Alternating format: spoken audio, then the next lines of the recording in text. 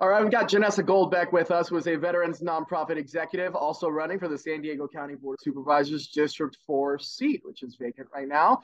Janessa, thank you so much for your time. We got a couple questions for you. We're going to time it out and everything, and we're ready to go. You ready? Let's get into it.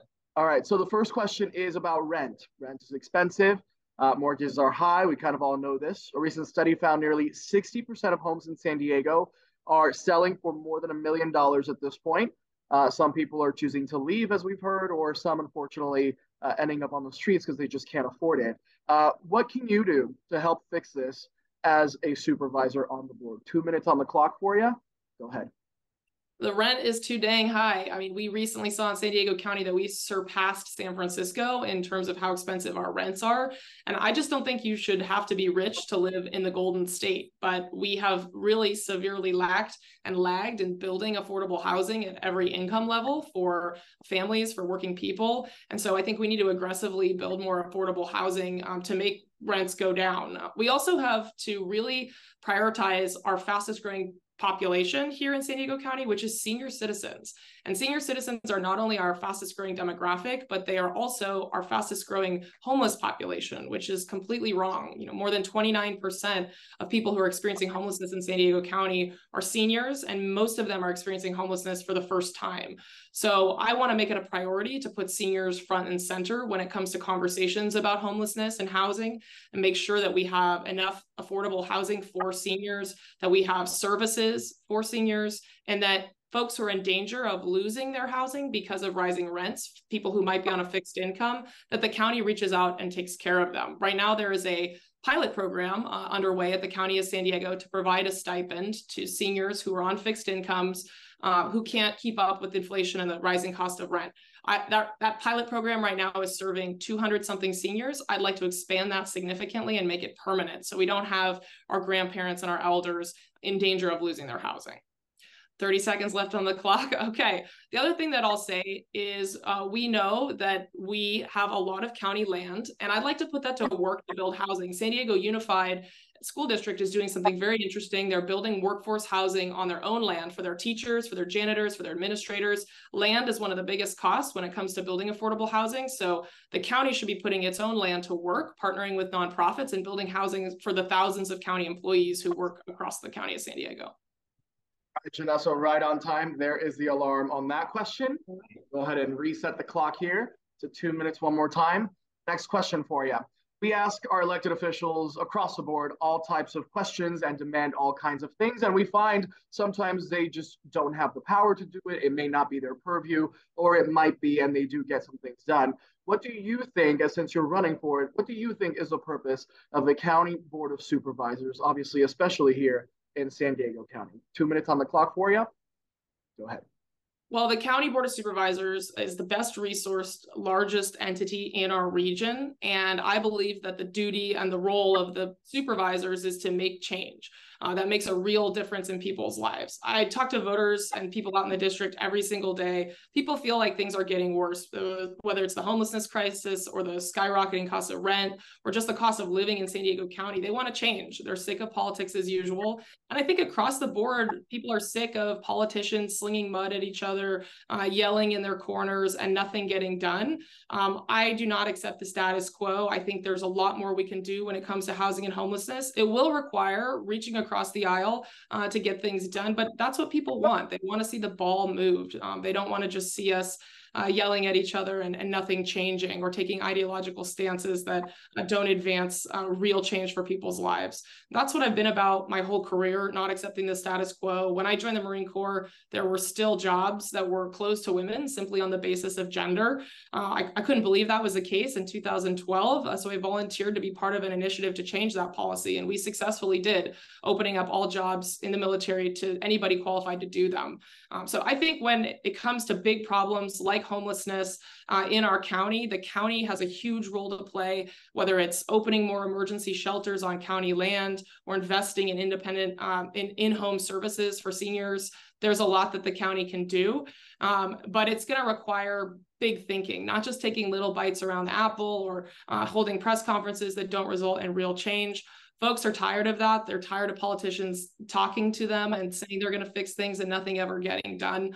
I spent my career working at the federal and state level to pass legislation that makes a real impact in people's lives, like expanding veterans' healthcare benefits to over 5 million vets last year. I want to bring that same experience, that 15 years of experience, and put it to work on behalf of San Diego County. All right, Janessa, there's that buzzer again on that question. We'll go ahead and reset that back to 2 minutes again. Next one. You spent time and effort. Obviously, we see the sign behind you putting together a campaign as you run for this seat. But what do you want voters and viewers out there to know that they won't find out about you from your campaign website or Googling you or Wikipediaing you or whichever other way that they're going to go? You got 2 minutes on this one. Go ahead. Yeah, well, I grew up in San Diego County. My mom was a public school teacher. My dad drove a tow truck. I grew up in North County, and my parents were vegetarian pacifists. And when I told them that I was gay, they said, "We love you no matter what." And when I told them I was joining the Marine Corps, they were stunned. I think we all contain multitudes. People don't fit neatly into boxes. And I'm really proud of my career and the life choices that I made that have brought me into contact with all different types of people from all walks of life. I think that's really important. We have an empathy deficit right now in our country where people have a lot of trouble seeing things from another's perspective. When it comes to local government, we all want solutions to the homelessness crisis. We all want to see our neighbors be able to thrive, not just survive in San Diego County. We want our kids to go to great schools, and we want to be able to access the outdoors and really treasure what makes San Diego so special. And so I really think that it's important to bring that spirit into public office. I'm a listener. I believe in being out in the community. When I was a Marine, I knew that if I ever wanted to see how my Marines and sailors were really living, I needed to go directly to the barracks and see for myself.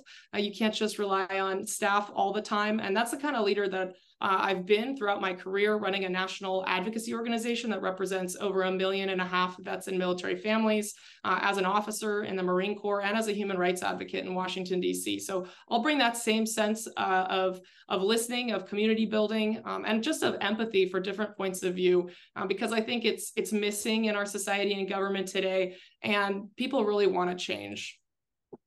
All right, Janessa, you got about 10 seconds. Would you like to keep going? I'm good. I think I nailed it there. Okay. I don't need to hear myself talk just to hear myself talk. All right. So we've got 1 second left on that. We'll run it down for your choice. And then we've got one more for you. As you're running for this seat, you've been campaigning already several community forums with all your co-candidates for this seat. 2 minutes to use however you'd like to address the voters and viewers who may be watching this on the clock. It's yours. Well, first of all, thanks to whoever's watching this. This is an odd time of year for there to be a special election. I'm out knocking on doors every single day or on the phones calling voters. And there's just the reality that a lot of people are not aware that this election is happening. But this is a really important seat to determine the direction of the county for the next few years. And so it's really important that people are engaged. And it means a lot that people are taking the time to watch this interview and to be involved. I came back to San Diego County as an officer in the Marine Corps. My last duty station was MCRD San Diego, right by the airport. And the reason I came back was because my mom was diagnosed with Alzheimer's. She'd had a long struggle with multiple sclerosis.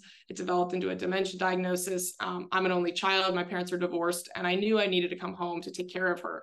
And the experience of trying to navigate moving her from her home into a facility that really met her needs, that we could afford, was a really challenging, eviscerating experience for me. And at the time, I was an officer in the Marines. I had a good income. My mom was blessed to have a disability pension from her union job. I had a master's degree. You would think like all these things that would make it easier for me to navigate, but it was really challenging and really expensive. And when I think about all the people in San Diego County who don't have the resources that we had, didn't have the good fortune of having a supportive, employer that let me take time off to help, I see my mom, and I see my mom's story reflected in a homeless population that are seniors, that are families who are struggling to make ends meet, to provide for their kids. And that's really the animus and the motivation for me to get involved and to run for this seat. I think that San Diegans deserve a leader who has the experience experience to hit the ground running, but is not going to accept the status quo and is going to fight for everyone in San Diego, whether they were born and raised here, immigrated here. That's who I am. That's why I'm in this fight. And that's why it's important to me. All right, Janessa, right on time on that one. There we go, 0 seconds and the clock runs out. Janessa Goldbeck, a veterans nonprofit executive, also one of the 4 candidates running for the District 4 County Board of Supervisors seat that's open here in San Diego County. Janessa, thank you so much for your time. I appreciate it. Thank you, Jesse. I appreciate the opportunity.